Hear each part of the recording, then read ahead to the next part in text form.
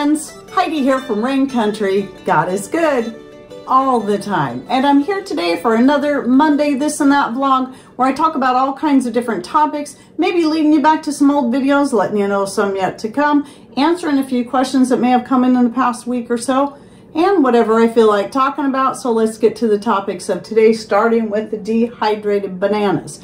So I will be doing a separate, more in-depth video just on this, but I wanted to cover some of this today.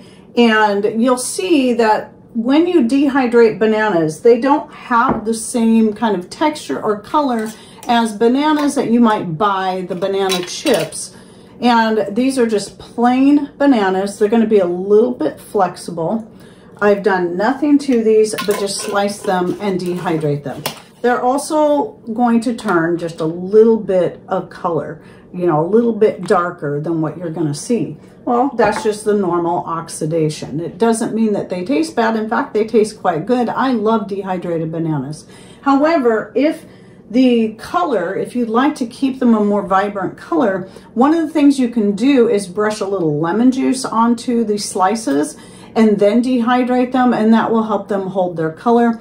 You can use really any kind of juice, but lemon juice in this case is better because some juices can have so much sugar in it, it makes it even more sticky and take longer to dehydrate.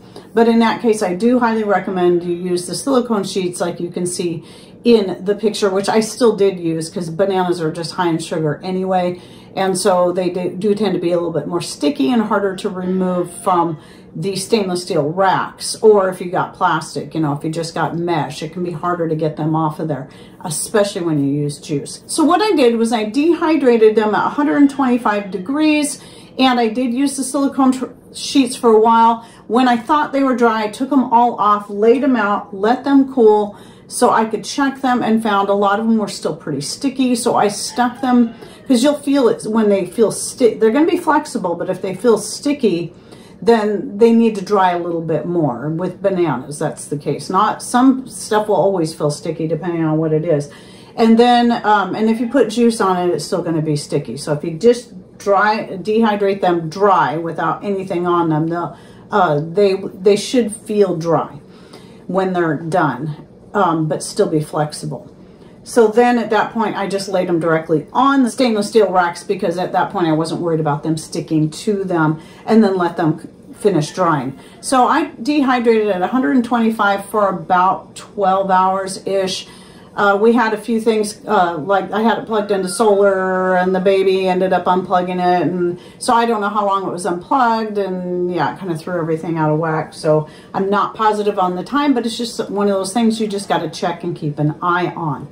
So I did try the coconut oil method to see if that would make them crispy like the kind you can buy, the banana chips. Well, they must do something else, because this is what happened to mine. First, what happened was I was doing this in the first batch in my Nesco, my final last Nesco, and the motor died in the middle of the process. And I thought, well, they're mostly dry, so I'm just going to stick them in the oven. And I put the oven at about 300 degrees. Well, they're only in there for 15 minutes and they turned brown. They almost burnt.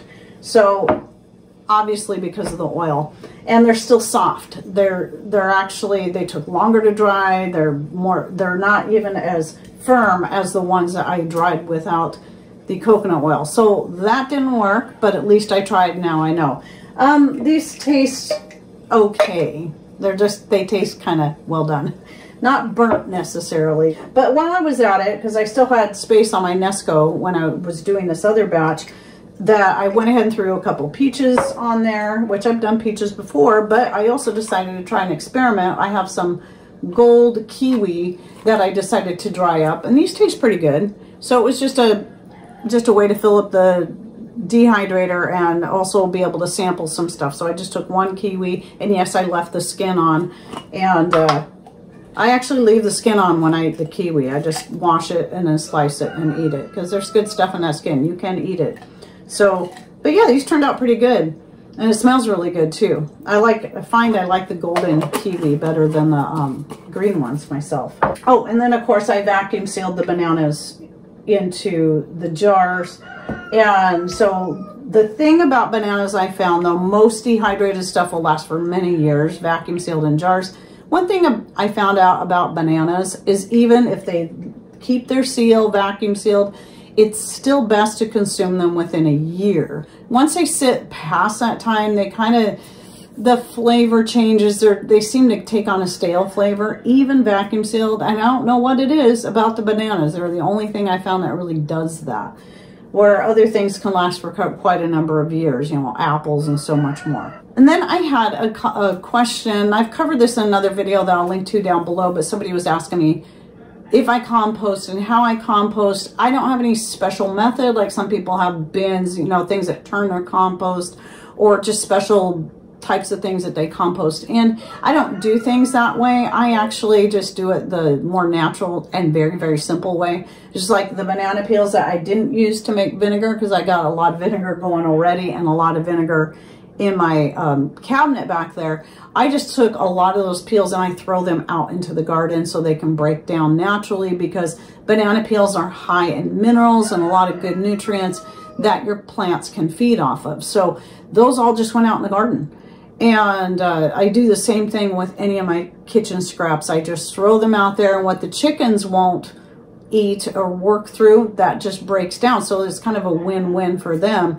And yeah, that's how I do my compost. It's very simple. But I do have other amendments that I do for the soil. So I'll link to that video I did a year or so ago, and you can check that out. And then I wanted to bring up, again, the remastered videos that have been coming out. That will be coming out every Wednesday for at least until the end of December. And the last two that came out were the ones from 2017. They were comedy ones that all started off as a YouTube challenge. From Keeping It Dutch was the one that started it, and several other channels picked up on it and challenged each other. And it was Texas Boys that challenged Patrick for the can opener one. And then there was the fire starter one. I don't remember who challenged him with that one, but it was somebody in the same group of people that were doing these. But at any rate, if you paid attention to the can opener one, I'm not going to give too much away in case you haven't watched these, but I'll link to both of them down below.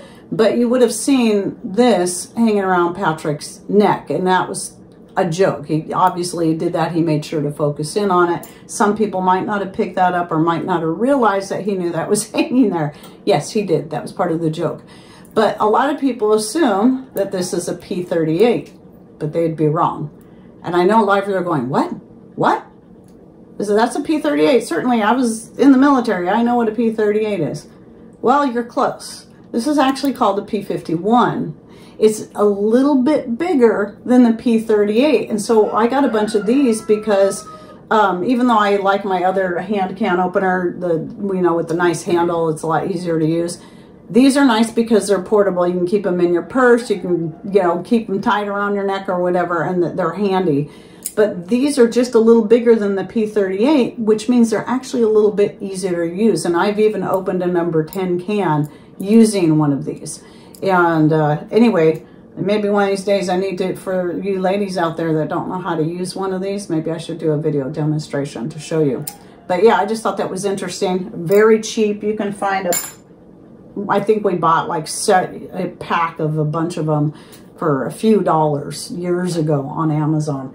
So if I can find that link again, or one like it, I'll go ahead and put that down below. Because that is something that's great that you can just keep in anything in case you ever need a can opener. Of course, a lot of cans, if it's not your own home can stuff, a lot of store-bought canned goods have the peel top on them anyway.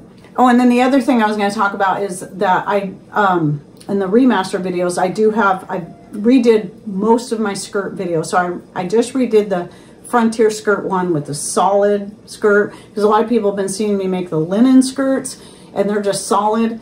It's made very much the same way. But that video, I just remastered it, and I do suggest you wait until that one comes out, because as I was watching it, I realized because some things back then, especially, a lot of times I would lose whole clips because the camcorder I was using would just corrupt my files, and then I couldn't do anything with them, and it was so frustrating. So I kind of rearranged that video. I shortened it down from like 25 minutes down to like 15 minutes, took out a lot of unnecessary stuff, just to make it smoother, added in some information. So that's going to publish, I think, in September. So we got a while yet, but I suggest watching that one when it comes out. But I also redid the first 3 in the Patchwork Skirt series, so those will be coming out. I did those first, so those will be publishing before the Frontier Skirt one. But with that, I also wanted to say, a lot of people have been asking me where I got my linen. Well, I did get it on Amazon. I'll give you the link. And if you buy it in the 2-yard pieces, it's the best price I could come across per yard. Now, I did find a place online that claims to be an American small family business, and they get all their flax linen from Europe. Anymore, I don't trust even websites like that, and I'm working with them right now. They seem to have the best price on linen. But I'm going to get back to you on that before I share who it is, because it's been a week since I placed my order, and they immediately charged my credit card, but they have yet to ship it out. Now, it could be that they're busy and it might take time to get everything cut and shipped, but I haven't heard anything yet. I've been trying to communicate with them and I haven't heard anything back.